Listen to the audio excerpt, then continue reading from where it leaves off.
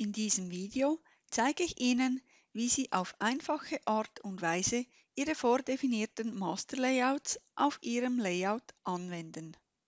Wir benötigen in unserem Beispiel ein anderes Format des Masterlayouts. Ziehen Sie das gewünschte Masterlayout auf den Unterordner mit Ihren Layouts der Grundrisse. Sie sehen, das Masterlayout hat sich bei allen Layouts in diesem Unterordner angepasst. Das gleiche funktioniert auch umgekehrt. Wir klicken auf den Unterordner der Schnitte und ziehen diesen auf das entsprechende Masterlayout. Auch hier werden alle Layouts im Unterordner automatisch angepasst.